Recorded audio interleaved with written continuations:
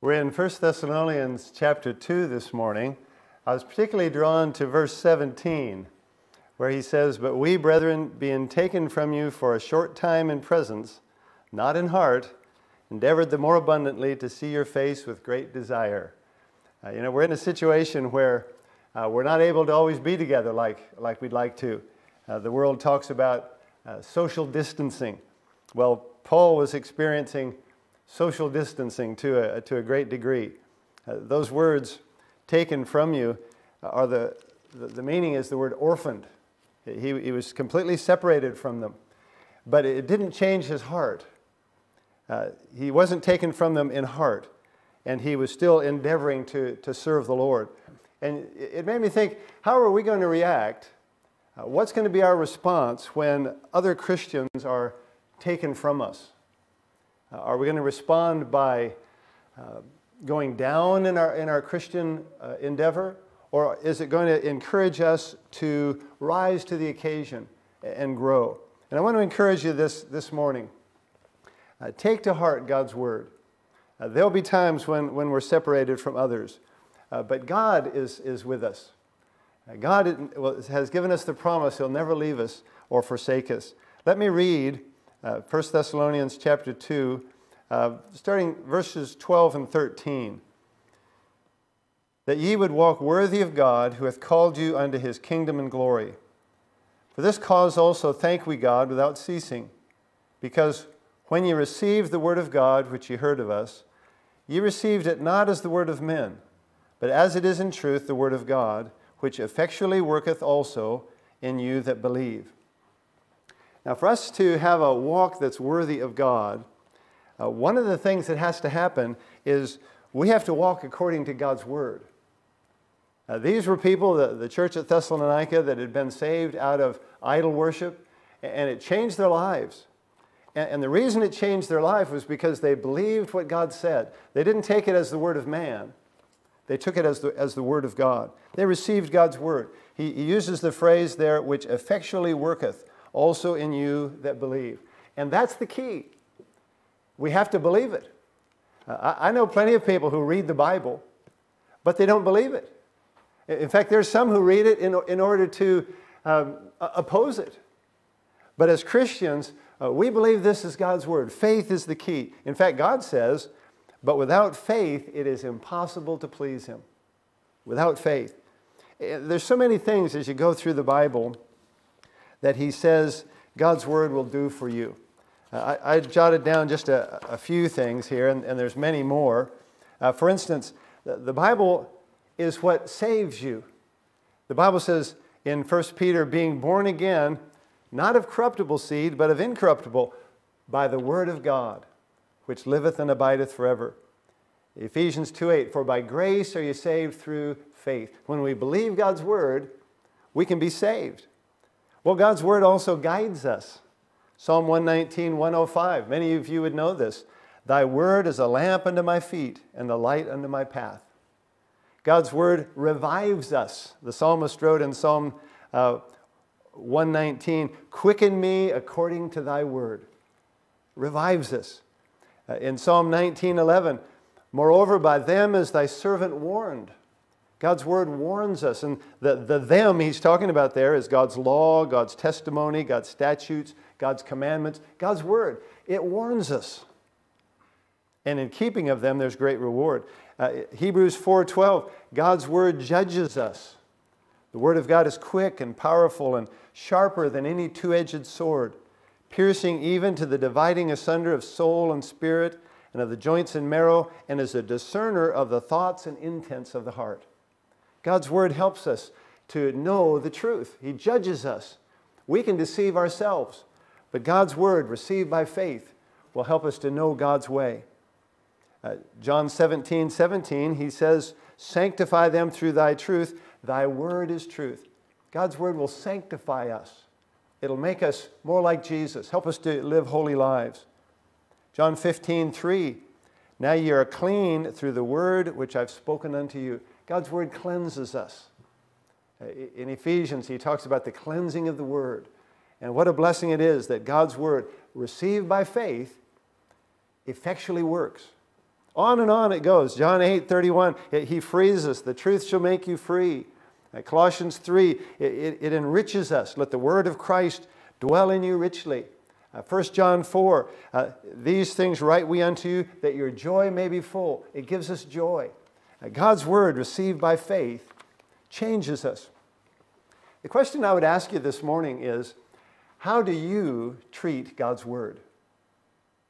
You know, you see pictures in the news sometimes of people walking along looking at their phone, and they'll fall off an edge, or they'll fall into a fountain or run into somebody. You know, if we would treat our Bible as important as our phone, maybe it would change our life. Now, I wouldn't recommend you read your Bible and fall off a cliff or walk into a fountain, but we should treat our Bible as important as our phone. Carry it with us, always looking at it. Have you noticed crowds lately? 75% of them are sitting there looking at something, and it's usually a phone. If we would have our Bibles that important in our lives, what a difference it would make. Well, in the Bible, Job asks the question, or he makes the statement, I have esteemed the words of his mouth more than my necessary food. Is God's word more important to you than food? Should be. In Psalm 119, 114, I've rejoiced in the way of thy testimony as much as in all riches. Is God's word at least as important to you as money? Many times, money gets the edge over God's word and what God is saying, and it shouldn't be. One of the main truths that we have to understand for us to have a walk that's worthy of God is that we need to appreciate God's word. You know, just that phrase, God's word. It's God's word. It's the word of God. A person who appreciates God's word will hear it. Their ears will prick up. And they'll not only hear it, they'll appropriate it. That means to receive it. When I was growing up, sometimes people would use that word appropriate to mean they were going to steal something. I'm going to appropriate that. Well, we can't steal God's word, but we can make it our own. And we need to appropriate God's word, appreciate it, appropriate it. And thirdly, we need to apply it. We need to live God's word. That's what happened to these people in Thessalonica. They received it not as the word of men, but as it is in truth the word of God, which effectually worketh also in you that believe. The walk worthy of God will be a walk according to God's word. But secondly, the walk worthy of God will also be a walk contrary to the world. Look with me in 1 Thessalonians 2, verse 14. For ye, brethren, became followers of the churches of God, which in Judea are in Christ Jesus. For ye also have suffered like things of your own countrymen, even as they have of the Jews, who both killed the Lord Jesus and their own prophets, and have persecuted us, and they please not God, and are contrary to all men. If you're going to live like a Christian, you will be living differently than the world. There in verse 14, ye became followers of the churches of God. That meant they were living like Christians. They were living the way Christians live. And because of that, they suffered persecution. The walk that's worthy of God is going to be different than the world's walk. See, the Christians received the word. They followed the Lord Jesus. They imitated him. They persevered in spite of suffering. But the world, if you notice there in verse 15, they didn't receive the word. They killed the word, who both killed the Lord Jesus and their own prophets. They didn't help the saints. They hindered the saints. They persecuted them, he says in verse 15. They forbid people to be able to come. John 3:36 shows this stark contrast in results. You know, we often read John 3:16. John chapter 3 and verse 36 says, He that believeth on the Son hath everlasting life. And he that believeth not the Son shall not see life, but the wrath of God abideth on him. What a contrast. If you're going to follow Christ, I like that contrast. I don't want to be part of the wrath of God. I want to be part of the life of God. In 1 John chapter 2, he gives this contrast as well when he says, "Love not the world, neither the things that are in the world. If any man love the world, the love of the Father is not in him. For all that is in the world, the lust of the flesh and the lust of the eyes and the pride of life, is not of the Father, but is of the world. And the world passeth away and the lust thereof, but he that doeth the will of God abideth forever." There's the contrast. When you follow the Lord, there's going to be a difference. Are you going to walk according to Jesus, or are you going to walk according to the world? There's a big pressure to fit in, to conform ourselves to the world's patterns. The Bible tells us we need to be conformed to the image of Christ, and that will make you different. These people in Thessalonica, they had a walk that was worthy. First of all, because they valued God's Word. They walked according to God's Word. Secondly, because they were willing to be different than the world. They knew what they'd come from. They didn't want to worship idols anymore. They knew that idols are no gods at all. And they wanted to follow the Lord Jesus Christ. But thirdly, the worthy walk is in spite of hindrances. In spite of hindrances. Look at verse 17 there in 1 Thessalonians 2.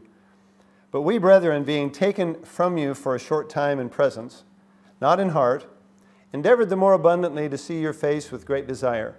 Wherefore we would have come unto you, even I, Paul, once and again, but Satan hindered us." Satan hindered us. You know, Paul wanted to be with them. He wanted to minister to them. But he couldn't. Hindrances had come. And you know, in your life, there are going to be hindrances. And ultimately, they come from Satan. Now, I don't believe Satan has the time or the power to afflict every one of us personally. He's got plenty of emissaries. But the Bible calls him the prince of the power of the air. And there's the spirit of the world and so on. But hindrances will come. And we need to serve the Lord in spite of hindrances. Sometimes we hinder ourselves. Sometimes we're just careless. The word hinder means to impede one's course by cutting off the way. Have you ever heard the expression, "He cut off his nose to spite his face"? Sometimes we'll just do things that just hinder us in how we approach our life. Our own sin hinders us. In Galatians chapter 5 and verse 7, he's talking to the church at Galatia, and he says, "Ye did run well. Who did hinder you that ye should not obey the truth?" See, they'd hindered themselves by, instead of looking to Jesus, looking to the law and to other things. And he says then later, "A little leaven leaveneth the whole lump." A little sin can cause a great hindrance. Sometimes our attitude is the problem. In Philippians chapter 2, he says to that church, "Do all things without murmurings and disputings." Sometimes we just have a bad attitude, and it hinders us. Later on, he says we're to shine as lights in the world. We're not to be like the world. We're to be like Christ, a light. And he says that the reason for that is so that we can hold forth the word of life and rejoice in the day of Christ. There's going to be hindrances. Some of them will come from ourselves. Sometimes we can be our worst enemy. But you know, God can help us with that.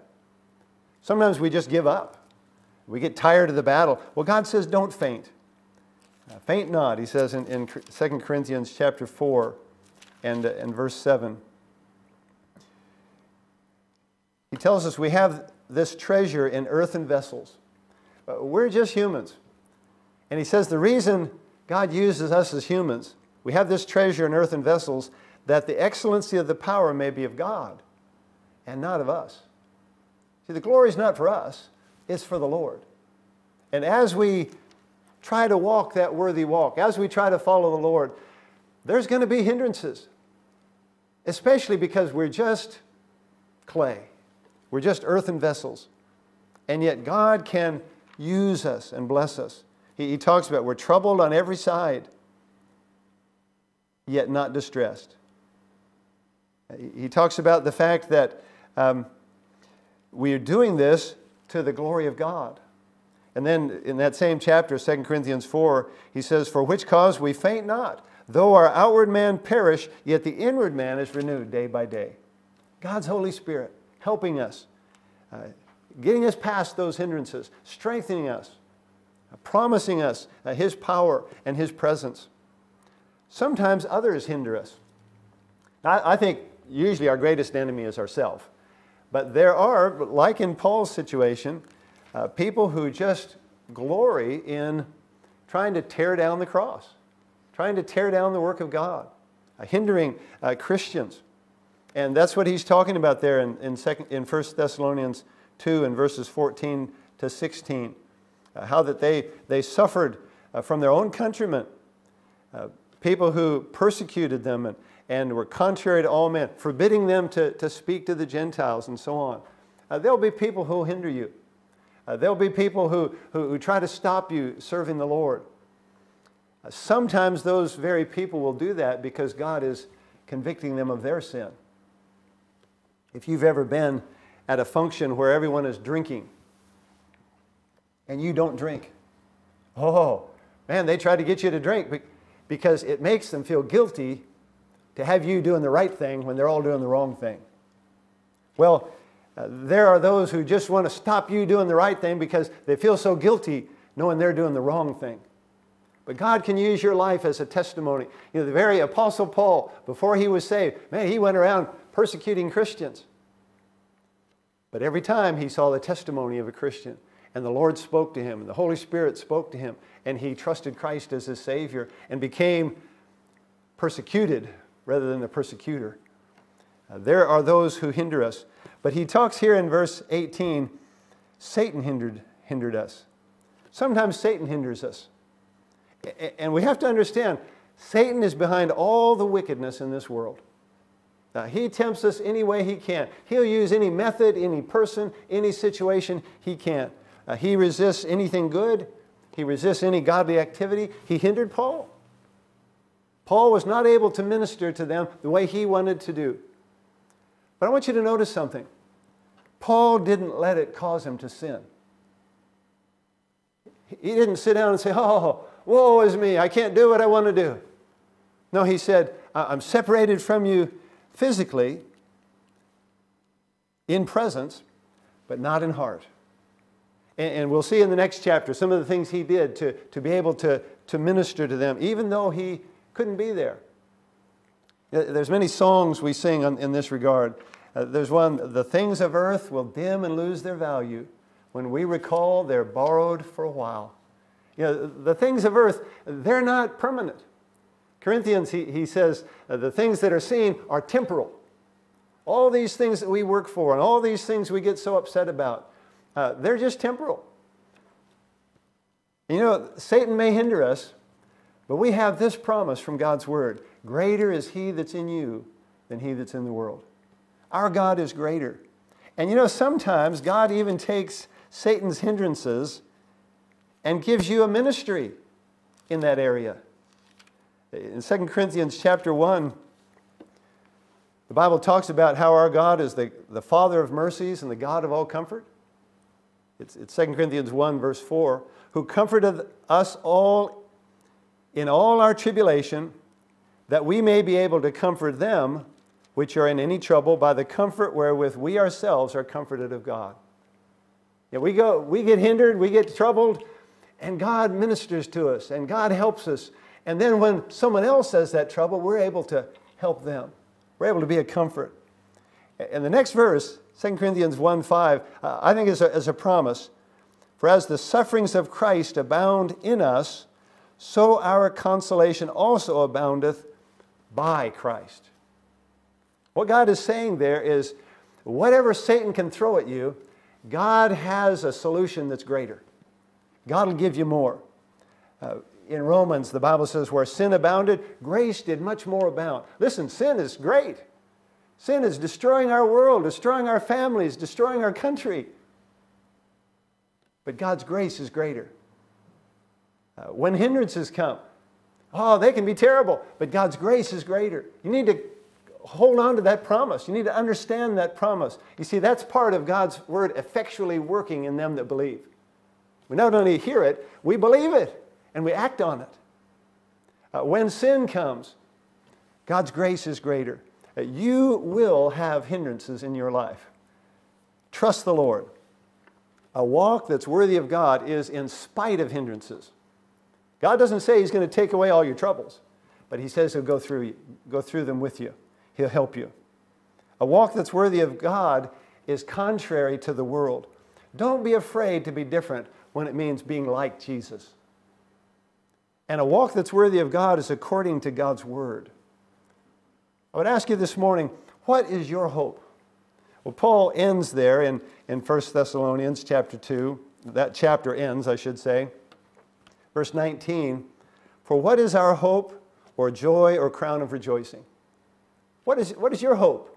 What's your joy? What's your crown of rejoicing? He says, are not even ye in the presence of our Lord Jesus Christ at His coming?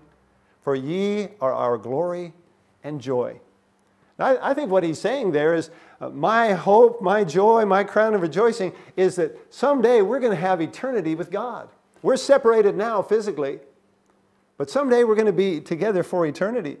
We sing the song, when we all get to heaven, what a day of rejoicing that will be. Well, that's true. And we need to look forward to what God has done through His Son, Jesus Christ, and promised us a place in heaven. Even if Paul never saw them again on this earth, he would see them in heaven. They would be in heaven together. He's saying, God's glory is before us. There's many difficulties. I doubt if any of us will suffer the difficulties Paul did. I hope not. And yet, even with those difficulties, he understood the glory that was to come. We may be separated now, but someday we'll be in heaven together. There's only one thing that we can take to heaven with us. That's people. And what a day of rejoicing that will be when we see the one who led us to Christ. When we see the ones that we turned to the Lord Jesus Christ and led to Christ. These were people who received God's Word and were changed. Let me ask you this morning, are you sure of heaven? Are you one of these people that he's talking about who's received God's Word, who is going to be in the presence of our Lord Jesus Christ at His coming? Do you know for sure that you've trusted Christ as your Savior? Are you trusting Jesus? And Romans 10 verse 13 says, whosoever shall call upon the name of the Lord shall be saved. God promises. He says that he that comes to Him, He'll in no wise cast out. There's no one who can't come to the cross and be saved. I was at the chemist, I think it was yesterday, and with this social distancing, they had a sign. It said, for social distancing, stand on the cross. They had these crosses on the floor. And I thought, man, that'll preach. And it made me think, for spiritual closeness, stand on the cross. If you want God's help and God's blessing, go to the cross of Jesus Christ. Stand on the cross. That's where the blessing is. The Lord Jesus Christ, who lived for us and loved us and died for us and rose again and offers us eternal life. Are you sure of heaven? And secondly, will you be bringing anyone with you? We need to be sure that in these times of separation that we're not being separated, we're not separating ourselves from the Lord. You'll get opportunities to share Christ with people. Listen, people are thinking about life and death.